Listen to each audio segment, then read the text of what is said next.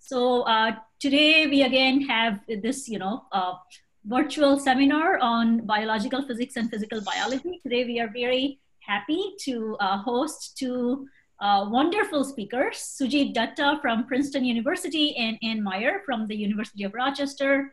And hi, Ann and Sujit. And I guess I want to, by now you're all experts, in our Zoom etiquette, but like I wanted to mention briefly, please use your full name on Zoom so that when you ask questions, we can call your name out completely. And to write your full name, you can hover over your photo and rename yourself so that you have both your first name and your last name. And during the talk, please mute yourself and you can type questions in the chat box.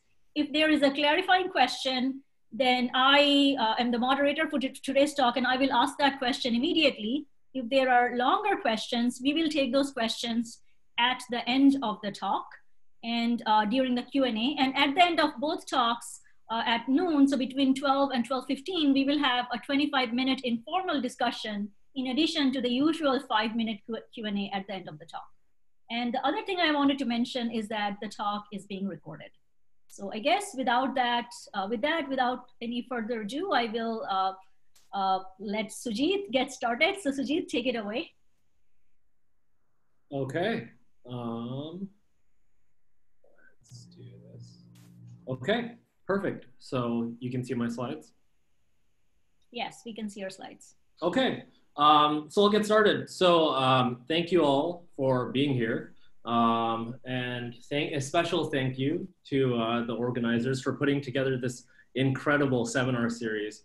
I've learned so much over the past few weeks, and I'm really excited to see the talks that are to come. And it's really an honor for me to get to be a part of this and share some of our work with you all today. So thank you for the invitation. So as Momita mentioned, my name is Sujit. I'm an assistant professor at Princeton, where I've been for the past 3 years. And today I'll tell you a little bit about what we've been up to over the past 3 years, studying how bacteria move in heterogeneous media. So first, I just want to start out by highlighting the people who actually made this work possible. So all the experiments that I'll tell you about today were led by an incredible postdoc in my lab, Tapa Bhattacharjee, who, by the way, is on the job market. So if any of you are looking for someone in this area, look no further, just send me an email. And Tapa has been working with Daniel, who's an incredible graduate student in the lab, who's been leading the theory and simulations as part of this body of work. And Tapa and Daniel have been working closely with a new graduate student in the lab, Jenna, who is also incredible and has been making contributions to both the experiments and the simulations. And of course, we don't live in a vacuum. We've benefited tremendously from interactions with our colleagues, both at Princeton and elsewhere, some of whom are listed here. And we look forward to interacting with many of you in the future. So first, I just want to start off by talking about what exactly I mean by heterogeneous media and why we care about how bacteria move in heterogeneous media. So one common example is all around. The ground beneath your feet is an example of a heterogeneous medium. Soil, sediments, the aquifers we get our drinking water from, oil and gas reservoirs, these are all examples of heterogeneous media comprised of solid grains that are packed together in a disordered packing. So this is an X-ray CT image of soil, and you can see that there's this disordered pore space through which fluids and chemicals and bacteria have to move. And understanding how confinement in this tight and tortuous space impacts bacterial motility is fundamentally interesting, but it's also important in agriculture, in water remediation, and oil and gas recovery. Another example of a class of heterogeneous media you're all familiar with is, of course, tissues and gels in your own bodies. And so, of course, I have to put this picture up in all of my talks. This is my daughter, Aiko, who is 1.5 years now. And here you can see she's incredibly cute, she's happy, and she's doing what babies do best. She is slobbering all over the place, right? And so this process is adorable, and it's also important for her health because mucus is a heterogeneous porous medium, right? For example, in the lungs, we know that mucus is a polymer solution that helps to regulate transport of pathogens and regulate how pathogens infect your underlying epithelium or clump together and form infectious biofilms. Similarly, in the gut, mucus forms a hydrogel that lines the surface of your gut. This is something I've studied in the past. And in that case, again, the mesh-like structure of this network helps to protect the underlying epithelium against pathogens from getting through. I also just want to highlight that Raghuvir Parthasarathi gave a beautiful talk a few months ago as part of this seminar series on how motility of various bacteria influences their colonization of the zebrafish gut. So if you missed that, please check it out. It's on YouTube. Another example is your own tissues, which are, collections of your cells that are held together by an extracellular matrix, which again is porous and it has these little pores that infectious bacteria can move through and lead to the spread of disease. Alternatively, we're interested in using genetically engineered microbes to burrow through these little pores and deliver drugs to hard to reach spots of your body. Finally, bacterial communities themselves can be heterogeneous media. Biofilms are a great example of bacterial communities that, again, the cells are encased in an extracellular matrix, which has a mesh-like structure, and that structure regulates transport through that biofilm. And so in all of these cases, we typically have heterogeneous, disordered, porous media, where the pores are typically on the order of hundreds of nanometers to tens of micrometers in size, right? So these are tight spaces. Just to give you a sense of scale, the cell body length of E. coli, which is one of the canonical examples of a motile bacterium, and that's what we're going to focus on today. The cell body length is 2 microns. And additionally, their flagella are between 5 to 10 microns long. And so these are really confining spaces. And so the central question that we've been addressing is, how do bacteria move through these tight and tortuous spaces? And of course, this is fundamentally very interesting, right? Both in deepening our understanding of bacterial motility, but also the motion of active matter in heterogeneous environments. But also it's important in agriculture, because we want to be able to predict and control how bacteria move through soil and interact with plant roots and help sustain plant growth. It's important in bioremediation, right? We want to be able to apply beneficial bacteria to migrate through contaminated soils and sediments and aquifers and reach contaminants and degrade them in situ. And of course, it's important in your health, both in predicting and controlling the spread of disease and in using beneficial bacteria for drug delivery. And these are some of the applications that motivate the work that we do. So of course, if we're going to talk about bacterial motility, we have to first talk about what we know about how bacteria move in bulk liquid or on flat surfaces, which is typically how they're studied, how they've been studied over the past 300 years. And for the case of E. coli, which is one of the canonical examples of flagellated bacteria, right? They move through what's known as run and tumble motility. This is a movie from Howard Berg's lab that's done a lot of the foundational work on this subject, right? The cell body has these appendages known as flagella, which rotate. And when they all rotate synchronously, they form a flagellar bundle. You can see various examples here. This flagellar bundle rotates together and it pushes the cell body along a straight path at a constant speed, right? And that's known as a run. And that lasts about 2 seconds for the conditions that we've been exploring. And then after about 2 seconds, one or more of the flagella spontaneously goes in the wrong direction. And that causes this flagellar bundle to splay out, which causes a hydrodynamic force that reorients the cell body randomly. And then very quickly, the flagella rebundle continue to spin synchronously and push the cell body along a different direction, another run, right? And that reorientation process is known as a tumble, and it's effectively instantaneous compared to a run. It occurs on a timescale on the order of 100 milliseconds, which compared to a run of 2 seconds is very, very fast.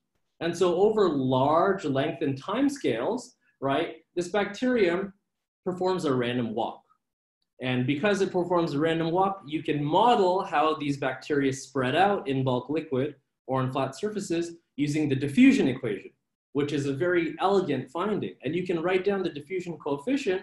It's given by the run speed times the run length, right? And this is a beautiful picture that's been validated over decades for bacteria in liquid media or in bulk surfaces. And our question is, well, how has this picture changed when you now confine these bacteria in a heterogeneous porous medium, right? And the short answer is, before we started this work, we didn't really know, because you can't actually look at what's going on inside soil or a sediment or a tissue, right? They're opaque, but you can construct models of this process. Today, I'll tell you about some of the work we've been doing looking at the motility of individual cells of E. coli in heterogeneous media. So that was reported in these two papers, right? And I'll give you a brief glimpse of our recent work looking at collective migration of dense populations in heterogeneous media. And we just posted this work on the bioRxiv a few weeks ago. And so in bulk liquid, you have run and tumble. Typical models often assume that the cells still perform run and tumble behavior in a heterogeneous medium, but now because the cells are colliding with the walls of the solid matrix around them, these runs are truncated, right? And so the simplest possible model you can make is you can say that in this dense matrix, the bacteria are reoriented by collisions as well. And so this still performs a random walk, but now the length scale is shorter, right? Now the length scale is given by the pore size. So you can still write down the diffusion coefficient. It's given by the run speed, which is assumed to be unaltered, times the shortened run length, which is typically of order of the pore size, right? And so this, again, is a really elegantly simple model. The problem is that it often doesn't work. When you do the simplest possible experiment, you take a porous medium and you put it in contact with a suspension of motile bacteria at one end and measure how long it takes for the bacteria to swim through the pores and reach the other end, right, and extract a diffusion coefficient from that and compare it to this prediction. Often the experiments are 1 to 2 orders of magnitude smaller than what you predict. And so clearly we're missing something. And so this has been a puzzle for several decades, and we set out to resolve this puzzle by actually making our own heterogeneous media that are transparent, right? So we can actually see what the cells are doing. So this is kind of like an ant farm for cells. I don't know if some of you, when you were kids, might have played with ant farms when you were a kid, right? Ant farms let you spy on what ants are doing, how they actually live and behave in soil, right? This is our version of an ant farm for bacteria. So what we do is we use hydrogels. We take biocompatible hydrogel particles, which are these particles that are cross-linked networks of a hydrophilic polymer that swells up in an aqueous medium. We take the dry powder, right, and we redisperse it in whatever liquid culture medium you want to use. So we use a defined rich medium for E. coli. And so depending on how much of this dry powder you disperse into the liquid medium, right, the hydrogels swell up and eventually they jam up against each other. And if you add more and more of the dry powder, you get an increasingly denser packing. If you add less and less, you get a looser and looser packing.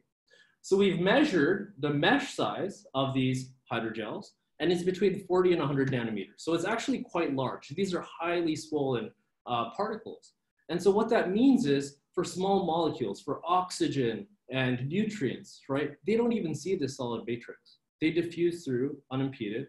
But for the cells, which are larger, right, they can't go into the hydrogel particles. They must move around them. They have to go through the pores formed in between the hydrogel particles, right? So this gives us a way to isolate the role of geometric heterogeneity in influencing how cells move. And so here's an example of what the pore space looks like. Here we diffuse some fluorescent tracers through the pore space. This is a time projection. You can see that it's a highly tortuous pore space. The black circles here are the hydrogel particles. And using these diffusion measurements, we can then quantify what this smallest pore dimension is, which is one way of measuring the pore size. And we can look at the distribution of those pore sizes. So here are 4 different porous media, which we've prepared by dispersing 4 different amounts of the hydrogel particles, right? And I just want to point out, this system is mainly water. Right? These packings are made of between 0.5 and 0.85% of the dry mass fraction of hydrogel. It's over 99% water. But because the hydrogels swell up so much, right, these small mass fractions give you these jammed packings. And so with a loose packing, we have pores going from 1 to 13 microns in size. We can go all the way to tighter packings where the pores are between 1 and 4 microns in size. We've played with this and extended this range in more recent work.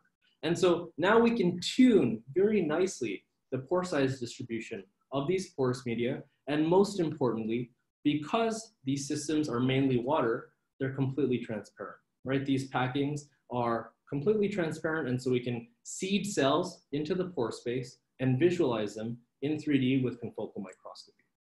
And so that's what we do, right? The first experiment that I asked Tapa to do is I asked him to take fluorescent E. coli and just disperse it in the pore space at a dilute concentration and just watch what happens. Just watch them move, because we wanted to know, are they actually performing run and tumble motion, as everyone assumes?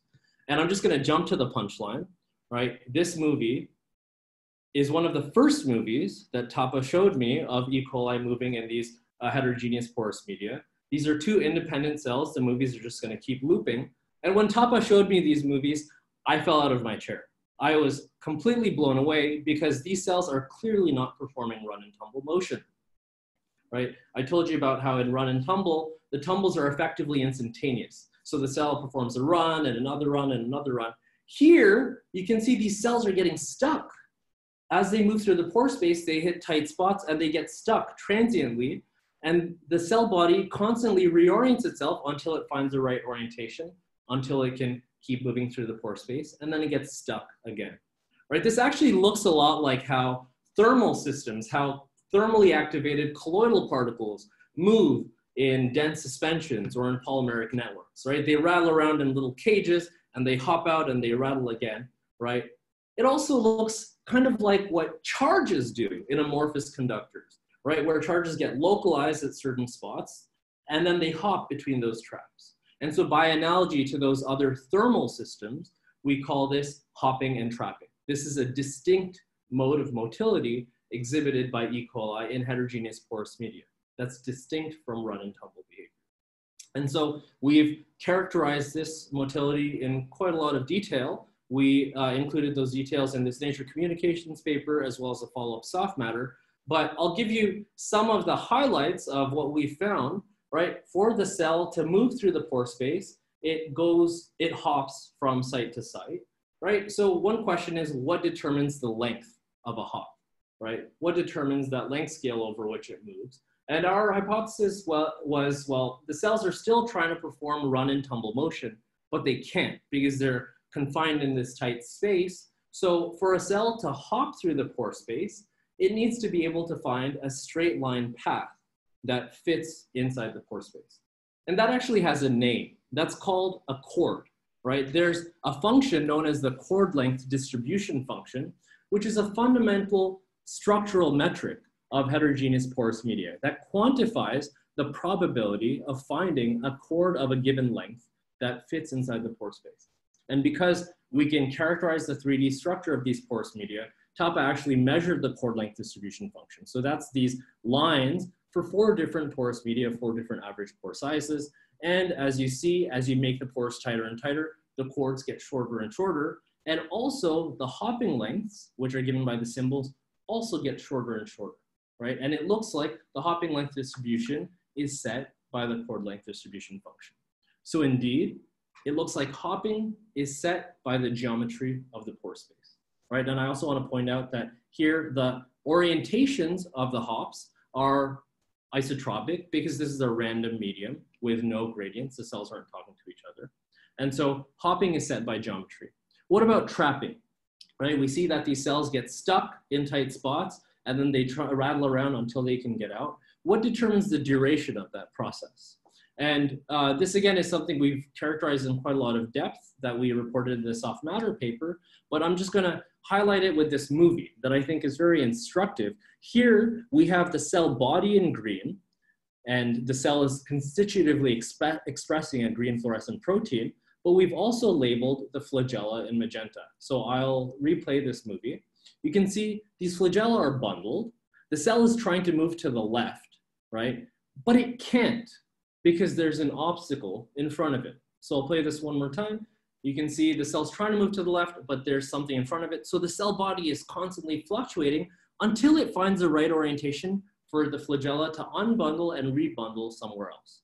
And that enables the cell to move out when it gets stuck again, and so on and so forth. And I want you to pay attention to this time scale. These flagella remain bundled for 11 seconds before they can unbundle and rebundle, right? By contrast, in bulk liquid, the flagella are unbundling and rebundling every 2 seconds, right? So it looks like confinement is actually suppressing the unbundling. It's like there's a rubber band around the flagella, right? The cell body is reorienting, and then finally it finds the right orientation for this flagellum to unbundle. The flagellar bundle reforms on this other side, and then the cell can continue to move in a different direction. So it looks like trapping, right, is related not just to the pore confinement, right, to the geometry of the pore space, but it also depends on this ability of the cell to actively reorient itself and unbundle its flagella, right? So flagellar mechanics is important here. And I want to highlight Jasmine's talk from last week. Jasmine did a beautiful job of highlighting how flagellar mechanics influences cellular motility. And this is yet another example of that. And so if you missed that, check it out. It's on YouTube. It was a beautiful overview of this. And so we've thought about this as kind of like an entropic trapping process. We put the details of that model in the soft matter paper, but essentially these cells are like active particles that are trapped in entropic traps. They're constantly reorienting themselves, trying to find the right orientation so then they can get out. And so this is kind of like an activated process, which you can model using an Arrhenius relationship, except now KT isn't driving this thing out, but its own activity is, which we describe by this parameter X, right? And so we think about this cell as navigating a disordered landscape of entropic traps, each of which has its own depth, C, right? And so we're actually using this trapping model that's been applied in the glassy community for thermal systems. And here we're modifying it for this active particle. And the prediction is that the distribution of the trapping durations scales as a power law. It has a power law tail where the exponent of this power law is given by the competition between how actively the cell is trying to get out and how deeply confining these traps are, right? And so we can test this. Indeed, we see that these trapping duration distributions have these power law tails. This is a log-log plot, right? And we can independently tune confinement and activity. So when we make the pores tighter and tighter, right, this exponent decreases. These distributions get broader and broader, right? The trapping gets longer and longer. Or alternatively, if we reduce the temperature and make the cells less and less active, we again see that this exponent decreases. The trapping gets longer and longer, the tails get longer and longer, right? And so it looks like trapping is determined by the competition between the activity of the cell and how confined it is in this pore space. But long story short, we don't have run and tumble motion in these heterogeneous media. Instead, we have this new mode of motility that we call hopping and trapping. This still looks like a random walk over large length and time scales, but it's a weird kind of random walk. It's a random walk where the characteristic length scale is set by the hopping length, which is determined by the pore space geometry. And the characteristic time now is set by the trapping duration, because that's a longer time scale. And we can predict and measure both of these quantities. And so we can, for example, take the mean hopping length, the mean trapping duration, put them together and calculate again the diffusion coefficient, describing how these cells spread out in a heterogeneous medium over large length and time scales. And then we can test that. So what we did is we took a bolus of dilute cells, embedded it within a 3D heterogeneous porous medium, and just watched the leading edge spread out due to the motility of the cells. We can extract a diffusion constant from that and compare that to our simple prediction from the hopping and trapping model. And that's what I'm showing you here. The y-axis is the measurement, the x-axis is the prediction. These different symbols are for 3 different porous media, and we find really nice agreement. This line is a factor of 3 offset, right? And we think that factor of 3 arises from the fact that we're not treating these long tails, we're just using the mean hopping length and the mean trapping duration. But it seems to do a pretty good job. And just to contrast this with a typical run and tumble model, where you replace the length scale by the pore size, right? The prediction that's made is off your screen. It's all the way to the right, over here, right? It's nearly 2 orders of magnitude off.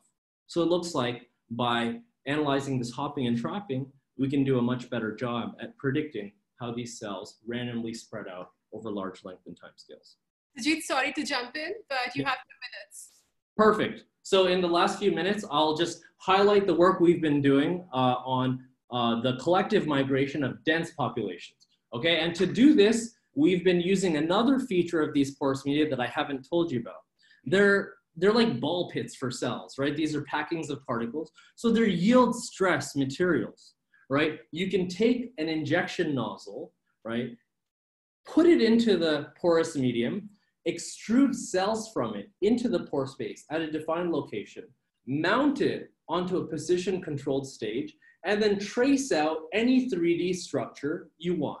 And you can embed cells within the pore space along that 3D path, right? So this is something that Tapa did previously with colloids. This is a side view, right? We can make microbial communities. We can 3D print any microbial community of essentially any 3D structure and composition, right? So of course we had to 3D print the Princeton shield. These different colors are different depths, right? And we can make these out of bacteria. And so we've been having a lot of fun engineering microbial communities. I won't talk about that here, but I'll just mention to study collective migration, we 3D printed the simplest possible structure, which is a cylinder of dense packed cells, right? So this is a long cylinder. This is just a small section of it. We're taking a cross section through it, right? Each pixel here is a single cell. So this is way zoomed out, right? The overall width of your screen is thousands of cell body lengths, right? And this cylinder is embedded within one of these 3D heterogeneous media. And the question is, what happens? Now, initially I thought, you know, these cells are diffusing around, they're randomly moving around. This should just spread out diffusively. Here's what we saw instead.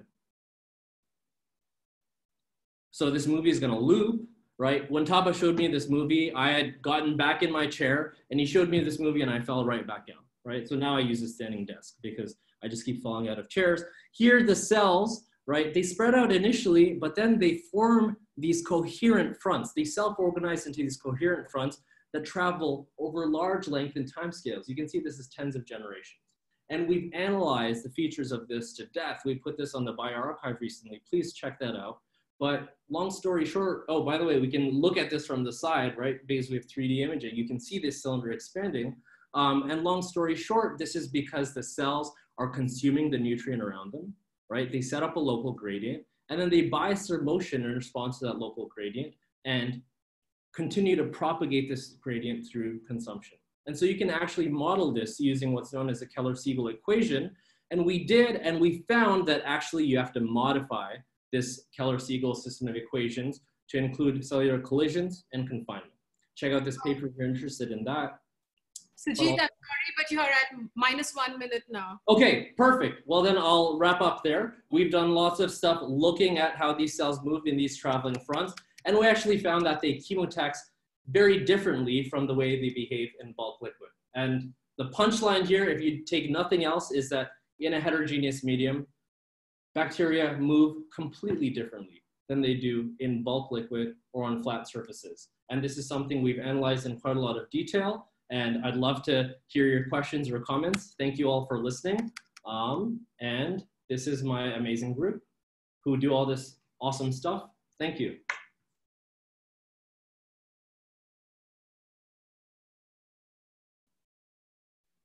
Oh, you're muted. Yeah, I unmuted myself. So I just said, thanks, Sujit, for a wonderful talk. So I'm going to ask you a subset of questions from the chat box, and we can take the more, you know, during the 15-minute Q&A later.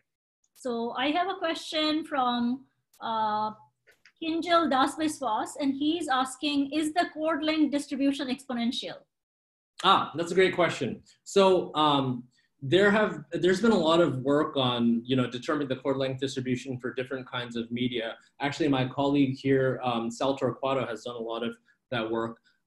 It depends on the porous medium, but in many heterogeneous media, yeah, it's kind of like it can be approximated by an exponential distribution in many cases. Okay, and then there are two questions, related questions from Corey Joshua Her and Shen Jing. And the question is the unbundling rate constant in the hydrogel, or do you see different times between unbundling based on pore size? follow-up question, is unbundling still dependent on the chemotactic signal? That's a great question. So about the first question, the time scale between unbundling. So so first I just want to clarify, there's the time it takes for a cell to be stuck, right? And sit there and wait for the flagella to unbundle and then move somewhere else. And that's essentially the trapping duration. And that's what we see, here. So the trapping durations show these power law tails that indeed do depend on pore size. As you make the pores tighter and tighter, they remain trapped for longer and longer, and it takes longer and longer for the flagella to unbundle and rebundle and push the cell out in a different direction. Now, regarding the second question about chemotaxis, that's also a great question. So, and that gets to the work that we just published in this bioRxiv paper. You know, typically, the way E. coli chemotax in bulk liquid is they modulate the frequency with which they reorient, right? So if they're moving up a nutrient gradient, they suppress reorientation, so they make runs longer up the gradient and shorter down the gradient. But the problem is they can't do this in a heterogeneous medium because the lengths of the hops are just set by geometry, right? They can't elongate hops because they hit a wall. And they can't shorten hops because the flagella are confined in this tight pore space. And so it turns out that the way they bias their motion in heterogeneous media is they actually hop more frequently up the gradient and less frequently down the gradient, right? And so this has actually been a puzzle for a long time. It turns out that E. coli use these two distinct mechanisms to bias their motion in bulk liquid. But this second mechanism is very weak. It only contributes 30% of the overall drift velocity, and it's been a puzzle. Why would they waste their energy employing two different mechanisms when one is dominant? And the resolution that we found, and we put that in this bioRxiv paper, is that in a porous medium, in a heterogeneous medium, they can't modulate the frequency of reorientation, so they must use the second mechanism where they bias the frequency with which they hop in the right direction. And indeed, we found that that's the case. And so the punchline is that these bacteria use multiple mechanisms to bias their motion because it enables them to perform directed motion in different environments. Awesome. So Sujit, we are going to move on to Anne's talk now, and we will take more questions for both